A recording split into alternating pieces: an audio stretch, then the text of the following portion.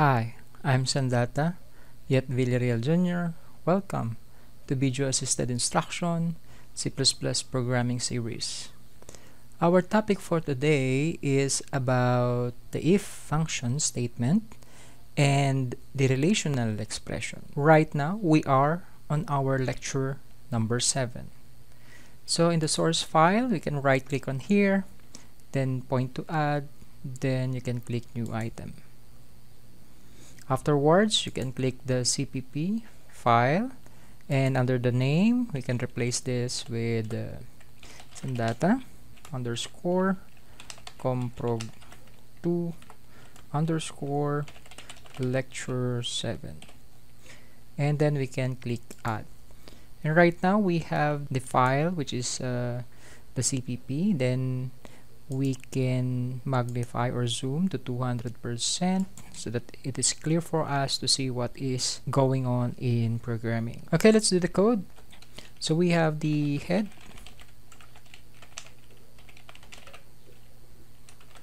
and we have the neck, and then we have the body. Okay, last time we used the std cout, that's it, std in, and the std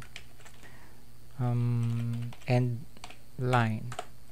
So right now we are not using those because what I mentioned in lecture number 6, that instead of using that from the word using, we're going to identify right now the algorithm and the last course of the algorithm in programming, which is the using namespace std.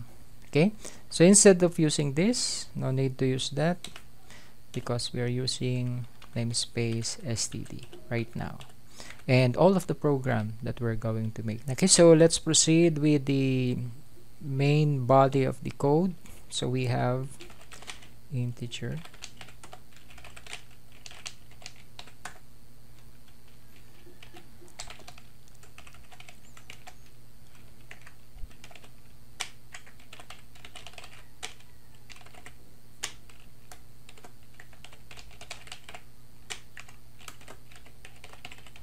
so this is our topic.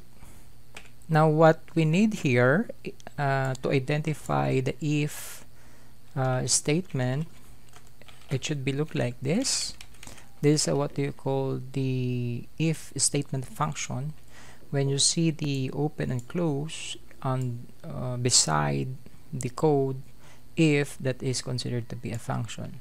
So inside the function, we're going to put a relational expression. Okay, just like we have here, if una is exactly equal to dalawa. That's it. And after that, what you need to do is that you're going to make a display right here. So we have cout una, then we have is exactly equal to. Okay, so we have dalawa, and that's the headline. Okay, that is how we make an if statement. Okay, so if there is an if statement and there is a relation, on the relation we have una integer is exactly equal to dalawa. It is exactly equal if you type two numbers that are considered to be the same. Okay, so after the function, everything is considered to be true. There should be no false. If it is false, then it will go out. That is the idea. So what we need to do is to copy and paste all of this to make it more, to have a lesser time in coding. Okay, that is the idea. So there is 6 relational expression in C++. That's why we need to put 6 also. Okay, after that we're going to replace the relational exactly equal. So we have not equal, we have greater than or less than, greater than, then we have less than equal, and greater than equal. That's it. So we need to replace the text here. So we have here is not equal to, and right here is less than. Okay, so that is less than. This is greater than. So we have here is less than equal,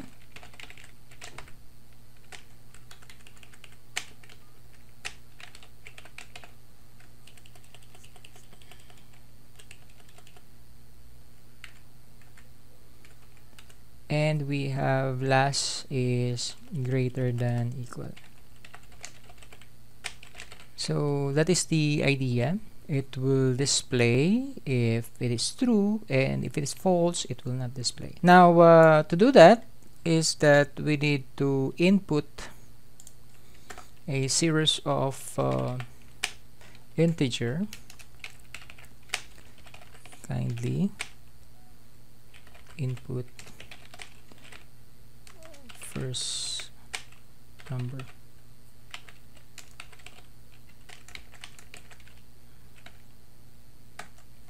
That's it.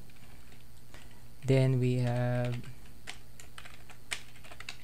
need to copy this, so to make it more faster. So we're going to replace only second. Okay, then we have seen